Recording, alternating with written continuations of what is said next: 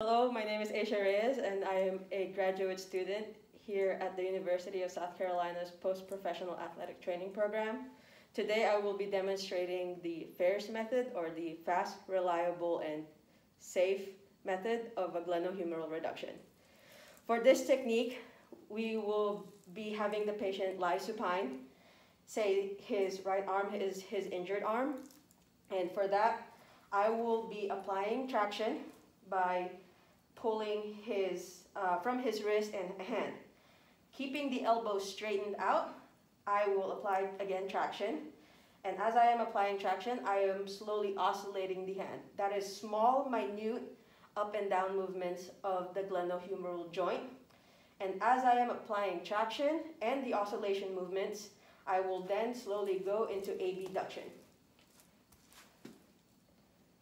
Going into abduction, the joint will usually reduce at approximately 170 degrees of glenohumeral abduction.